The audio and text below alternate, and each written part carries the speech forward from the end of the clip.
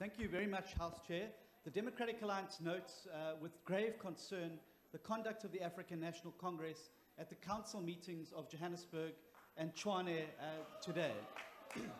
They have disrupted the council meetings, prevented the council from proceeding with its business by using a range of tactics which only serve to show the ANC as a bunch of sore losers unable to accept the democratic outcomes.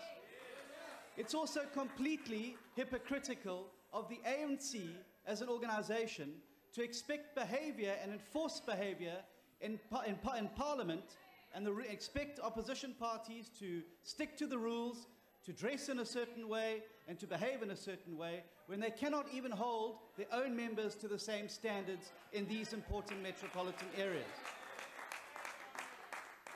We believe that the voters have spoken in the democratic elections.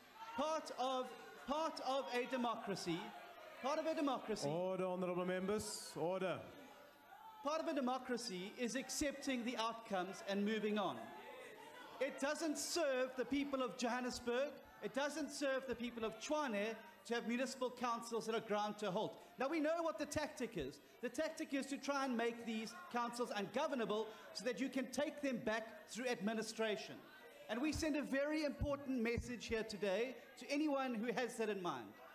We will fight as hard as we can to prevent you from doing that. You will not take those municipalities back from the voters through the back door and through nefarious means. The EFF.